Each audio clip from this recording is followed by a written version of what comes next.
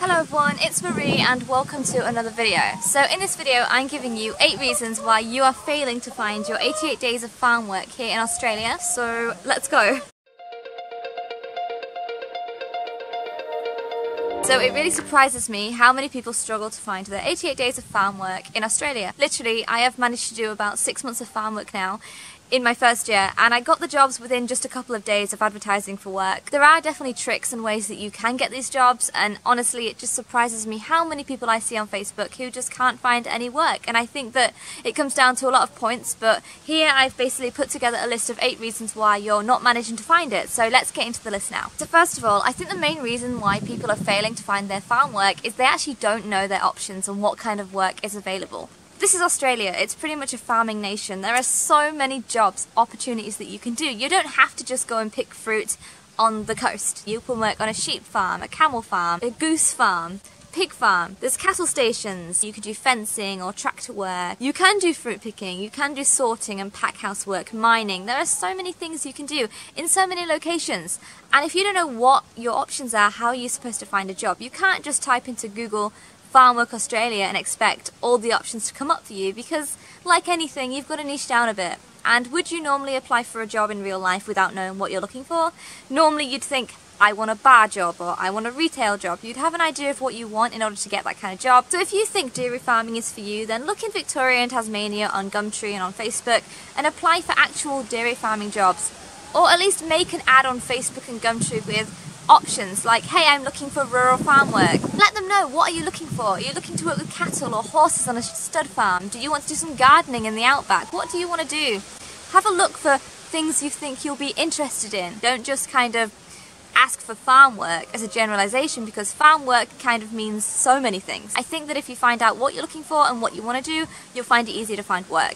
I've also made 2 videos. One is unique kinds of farm work jobs you can do in Australia, and I've put them up here in this video. And I'm also in the process of making all the different options of farm work you can do in Australia video, which will be number 2, and I'll link it up here when it's done. If you want to know more about what kind of job opportunities there are in Australia, then definitely watch those videos, because they should give you a bit more of an idea of where to look for work and what to do. The second reason you're not finding farm work is you actually don't know where to look.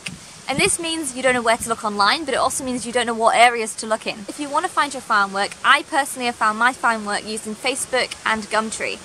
I'll get to that in a moment. But you've also got to think about where in Australia do you want to work. If you want to work on a cattle station, maybe you should look in the outback. Try outback Queensland or the Northern Territory, those kind of areas. Do you want to work on a dairy farm or a sheep farm? Well, maybe New South Wales or Victoria or even Tasmania would be better options for you. Do you want to do some fruit picking on the coast? Maybe look in Queensland. Up near Cairns there is banana farming and all kinds of different fruit and vegetable farms you can do.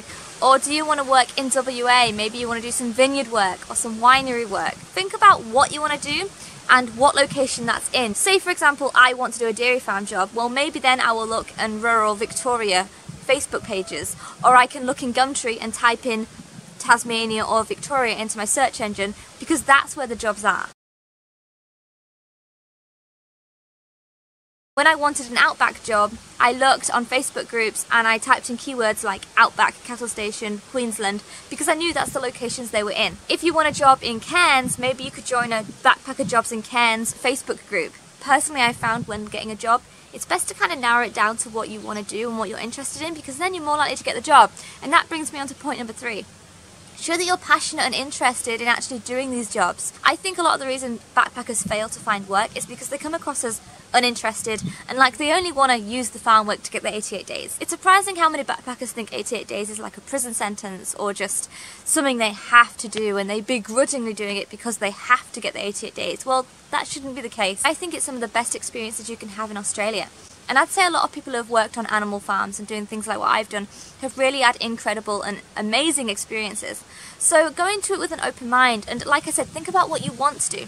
Maybe you're interested in shearing sheep or working on an organic grape picking farm. I don't know, whatever your interests are and whatever you would enjoy doing, maybe look in those areas and show farmers that you're actually passionate about doing these things and you want to do these things. Because if you come across as some backpacker who's just doing it because they have to, then farmers are probably going to be like, well, this person's not interested, I'm going to hire someone who actually wants to do it. So many people say to me, oh, I have no experience, all these jobs require experience. That's not true.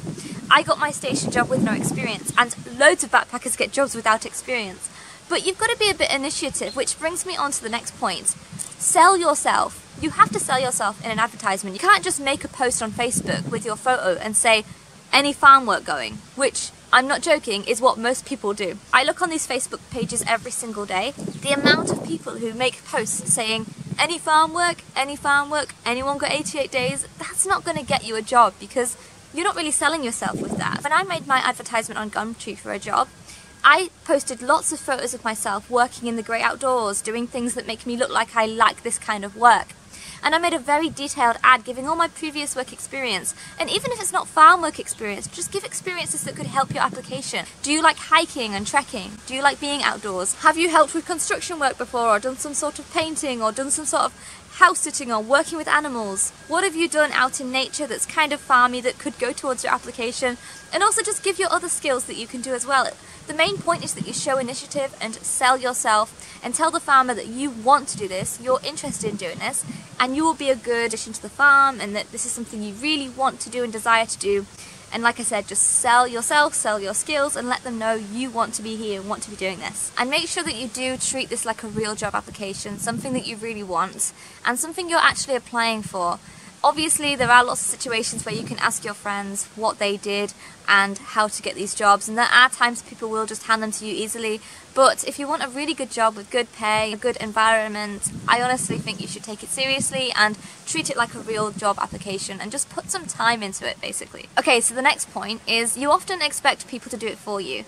And I'm not saying everyone does this, but you have no idea how many messages I get on a daily basis asking me, hey, what station did you work at? What farm are you working on right now? Can you find me a job? Can you put me in contact with the farm you worked on? That's not always possible. Obviously, if your friend worked in a big company, like a big fruit picking farm or a working hostel where they take hundreds of backpackers a year, thousands of backpackers a year even, the chances of them being able to give you the details are high. But someone like me who worked for a small family-run company, I can't give out the personal information of my employer to every random stranger I met online, because not only is it unprofessional on my behalf, if I kept giving out the personal information of where I worked, they probably wouldn't ever want to hire me again if I ever wanted to return. They'd probably get angry at me, and also I want them to take my recommendation seriously, and if I do have a friend that I know will really work hard in that role, I want to be able to refer them and my employer take it seriously.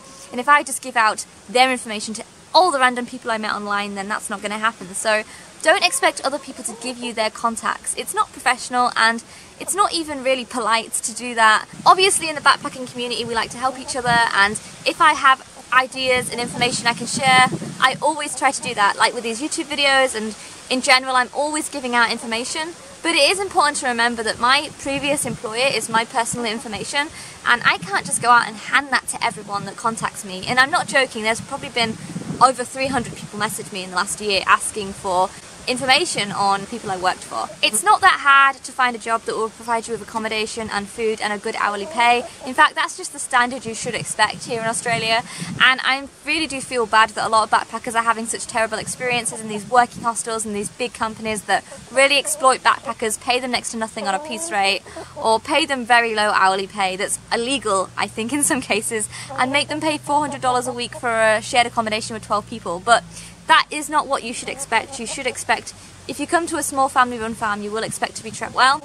And obviously if you want to go somewhere with masses of backpackers, you've got to expect to be treated worse, kind of, because literally you're so disposable. And that kind of leads me on to the next point. Don't go where everyone's going, because you will be disposable and they will just not really care that much about you.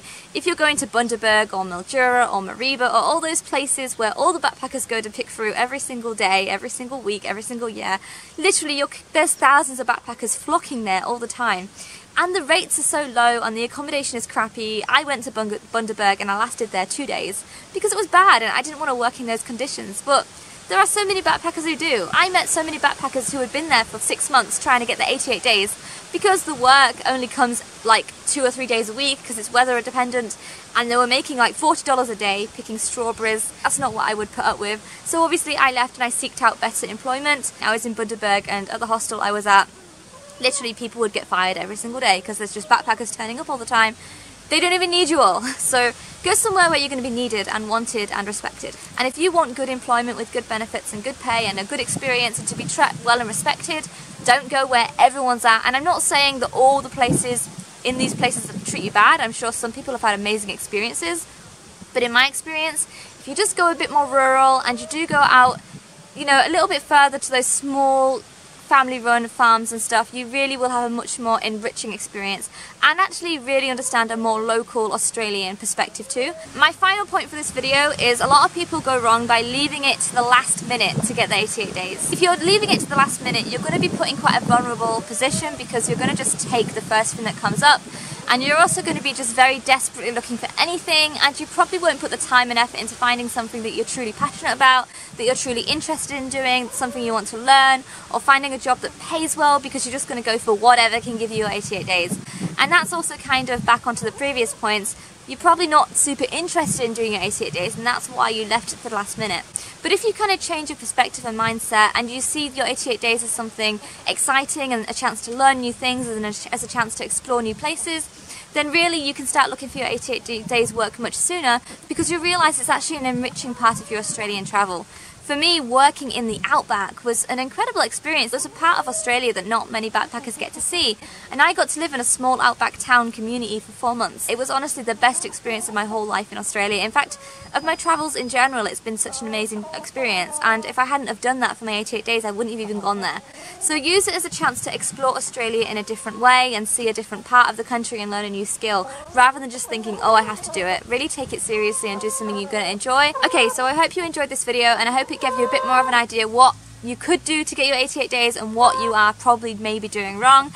I hope that this video didn't offend anyone, but honestly, so many people message me, and it's not like they are stupid people, it's just that they're lazy and they just don't want to even look for the work, and they're just not putting in any effort. And I think that, yeah, it does frustrate me a little bit, because there is only so much I can do and other people can do to help give people advice. If you don't want to help yourselves and find this job work yourselves, you're not going to do it. So I am hoping that this video might have just given you some ideas and made you think about what you might be doing wrong, or if you haven't even started looking yet, I hope it gave you some ideas of what you can do and how you can not make the mistakes that previous people have made. So without further ado, I'm going to end this video here. I hope you enjoyed it. If you did, please give this video a like and subscribe to see more content, not only about travelling Australia, but also I make videos about all kinds of things. I've been travelling for 3.5 years now, working online, and I make videos with all kinds of content giving advice and tips for how to travel cheaply and affordably, and how to work online and all these kinds of things. So if you are interested, definitely subscribe, follow the journey, and I'll see you in the next one.